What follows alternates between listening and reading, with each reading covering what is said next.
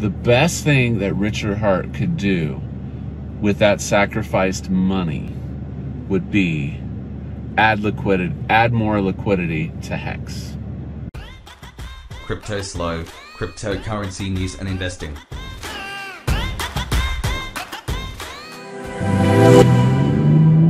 Cryptoslo with more crypto gains. What's going on, guys? Bitcoin. We're doomed. Bitcoin 10K. Come on, man. Come on. All right. So I've been getting all kinds of people. When are you going to talk about PulseChain? When are you talking about PulseChain? All right. I'm going to give you my thoughts on PulseChain and what I think would be the most effective strategy behind it with all this sacrificed funds, because they have to go somewhere, right? The sacrificed funds have to go somewhere. So,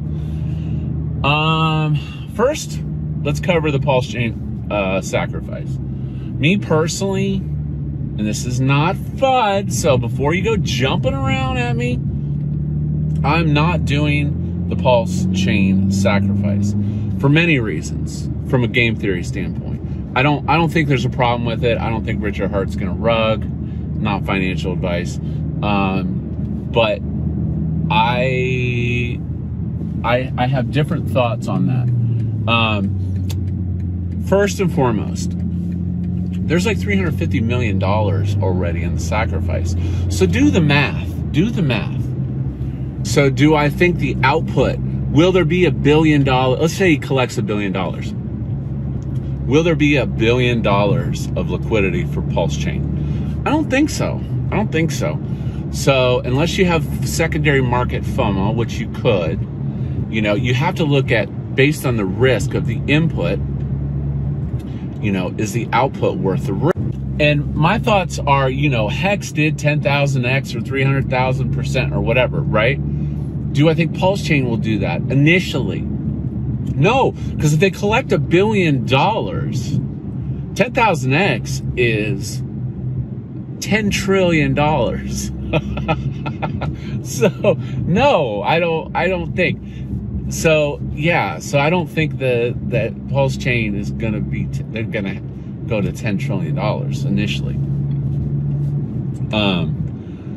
So that's number one. I don't think the upside of PulseChain, based on the sacrifice initially, especially when we have negative market sentiment, is going to outpace what it's actually worth. Now, with that being said, what do I think the play is then as far as Hex and PulseChain? Well, like I said, I'm not going to do the sacrifice. Hex is definitely up, but I think the best thing that Richard Hart could do with that sacrificed money would be add more liquidity to Hex. Add more liquidity to Hex. And the reason I think that is because you need that money to transact. Imagine like a garage sale. You have to have X amount of cash in your cash box to do, X amount of transactions. So like looking on Uniswap, USDC, I think it was like, I don't know, $7 million in Hex liquidity. I mean, one whale could wipe, and I talked about this in Hex Rect. I'm not saying people haven't made money, so don't get that confused, okay? I'm just saying there's inherent risk, okay? So imagine a whale, could just wipe out the Uniswap liquidity very quickly if they wanted to, okay? So we have that established. And what is the big disadvantage of Hex is the fact that the stakes, it makes it hard for micro investors to get into the staking because of the Ethereum fees.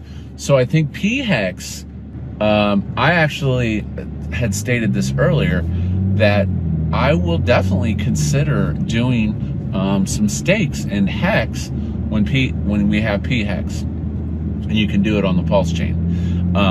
Because I missed out on that. I do believe there'll You know, there could be a dip, but it really doesn't matter, because I mean, if Hex goes to $1, $2, $3, you know, it's not going to matter.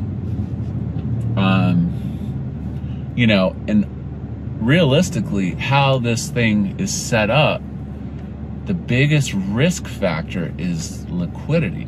Like if you did a ratio of liquidity to the number of coins out there, you know, to really supercharge and run up Hex to that next level, I really do believe you need more liquidity. And I think a really good use of that sacrifice funds would be to add that liquidity to Hex.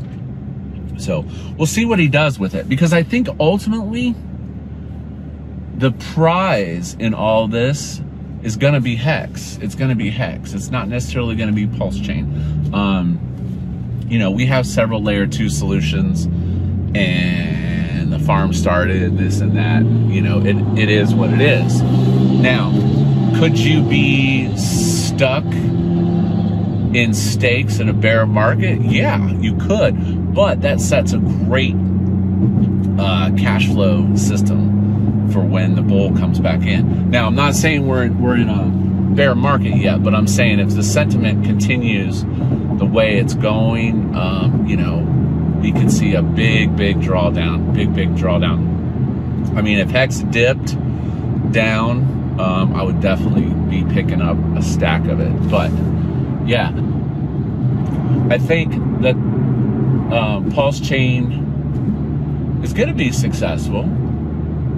I just don't know initially the output of the sacrifice is going to be equal to the value of the chain, unless people just hodl and cause FOMO.